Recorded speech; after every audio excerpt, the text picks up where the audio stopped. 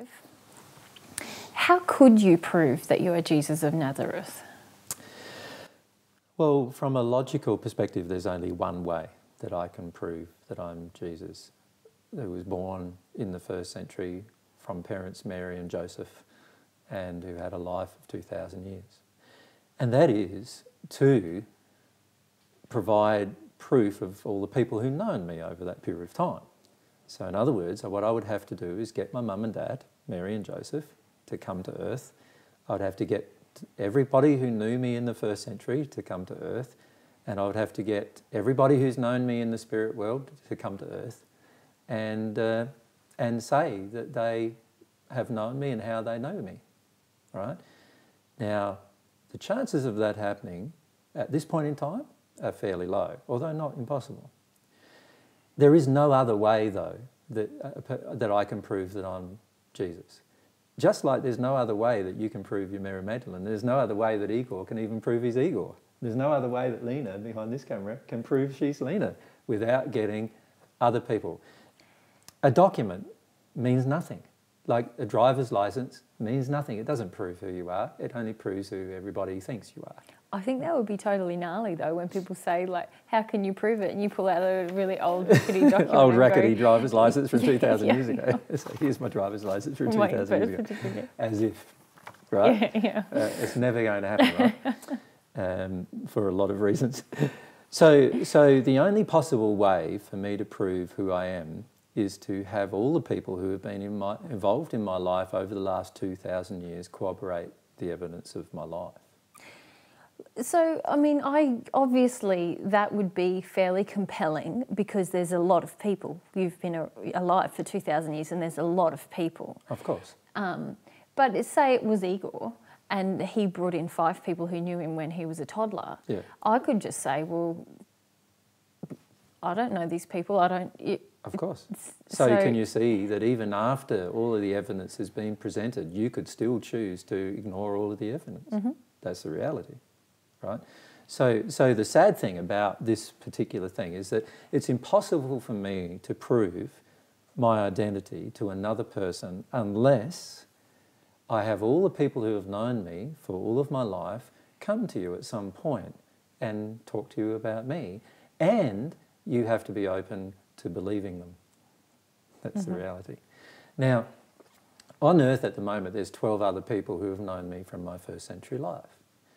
And you know, once they work their way through their own issues and problems and emotional issues and their own memories, they will be able to corroborate most of what I'm saying about my identity. However, whether a person on earth believes them or not is completely different. Like, what are they saying about me? That I'm crazy, stupid, delusional, deceitful, and so forth. That's what people are saying about me. Why wouldn't they say the same thing about those people? Well, or even one more thing, and that is, AJ's just prepped them all, or Jesus has just prepped them all to say that he's Jesus. Manipulated. He's manipulated it all. And Cornelius and myself are often receive that accusation. Of being manipulated, right, by myself. Which is not true. They don't know. Most people have no idea how we live our lives and what kind of character I have. But they assume that it's true because that's their preferred assumption. They'd like to presume that, rather than go, okay, there's people from all over the world who actually know that Jesus is Jesus because they've lived with him for 2,000 years. You know, they don't want to accept that. So they'd prefer not to accept that. So they'll come up with any other explanation. And it's like Igor presenting 5 people, or in my case, I'll be presenting 12 people eventually, probably, that who've known me in the spirit world, who are now on earth, and everyone will say, that's still not believable. The only other thing is that all the people who are spirits materialise and come to earth so that you can see them, and then they all talk to you about me and my life and what happened in my life. And I suggest to people, if that actually happened, the majority of Christians, for example, would say that they're devil and the demons. Right? In other words, they would not believe those people. The majority of other people would, have all sorts of different belief systems about where these people came from and what they're doing. A lot of them would never accept what they're saying. Most atheists would never accept what they're saying, even if it happened. So the problem with this identity issue in terms of proof is this. The only form of proof that I can offer that I'm Jesus is the proof of all of the people that have known me since the time that I arrived on earth in the first time, and all the people that have known me in the spirit world. And unless you can see them and hear them, and unless you can speak with them, and unless you can accept what they say to you, you're not going to be able to believe. That's reality. Of course, everyone would, or most people would have their own personal measure, wouldn't they? They would say, oh, well, if he did walk on water, then I'd believe it. Or but that's not logical. It only proves that I can walk on water. It doesn't prove who I am. If he did speak Aramaic, then I'd believe him. And that's not logical, because if I could speak Aramaic, the only thing it proves is that I can speak Aramaic. Or if he did turn water into wine, walk on water, and speak Aramaic. It only proves that I can do 3 things now instead of 1. It doesn't prove that I'm Jesus. It doesn't prove my identity. Logically, it cannot prove my identity. It can only prove that I can do what, I did. That's all it proves. As I said, I can never be God. I can never do what God does. So a lot of people come up to me and say, what am I thinking now? And I look at them and go, why would you think that I'm even interested in what you're thinking now? Let alone want to know what you're thinking now, and let alone and let alone can think of what you're thinking now. Can you think of what I'm thinking now? Again, it's because their belief that I am God, that I should be able to do these things, right? And I'm not God. I've stated that categorically. But of course, people don't want to believe that either. That's how unreasonable people have become when it comes to my identity.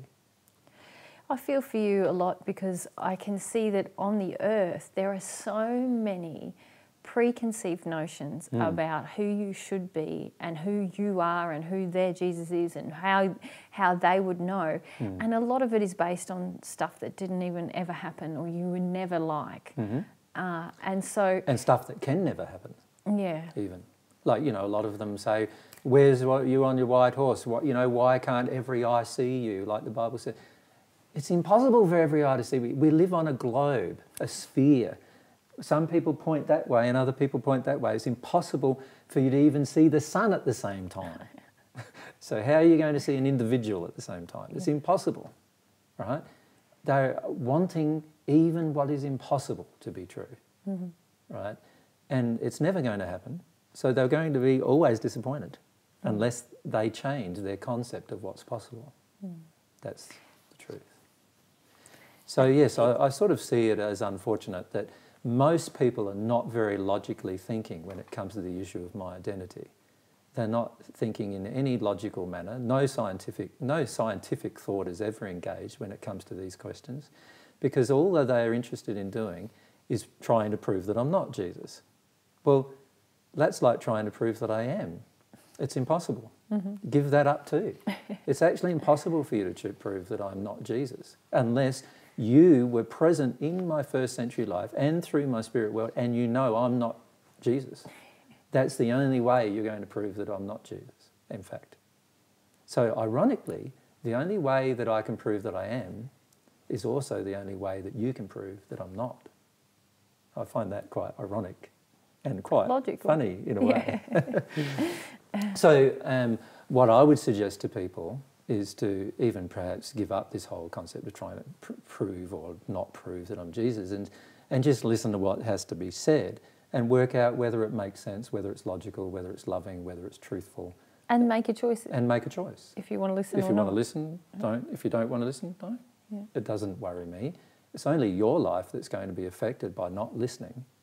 And that's your choice. You're allowed to make that choice. God's giving you the right and the will to make that choice. You're allowed to do it. You don't have to believe that I'm Jesus, so stop trying to force me to believe that I'm not. You don't have to believe that I'm not, so stop trying to make me believe that I'm not. I don't have to, I know what I know, and there's no one is going to easily change my mind. When I say easily change my mind, they're not ever going to change my mind. I know who I am. I remember my experience. I know who I am. It's just like if someone come along to Igor and said, Igor, you're not Igor, you know. He'll go, hang on a sec, you know, I know my experience, I remembered my life, I've known everything about my life. Of course I'm Igor, you know, like I know who I am. And he'd just laugh at them, probably. So, you know, and unless they had some kind of evidence and some kind of proof that they could bring people in to say, well, actually you were born this person and you know, you were given to your mother and all that, you know, unless there was some kind of documentary proof or proof from an individual perspective, it'd be impossible to accept that he isn't Igor from his own perspective. Just like it's impossible for me to accept that I'm not Jesus from my own perspective. So I suggest to people that they start thinking a bit more logically about these kind of questions.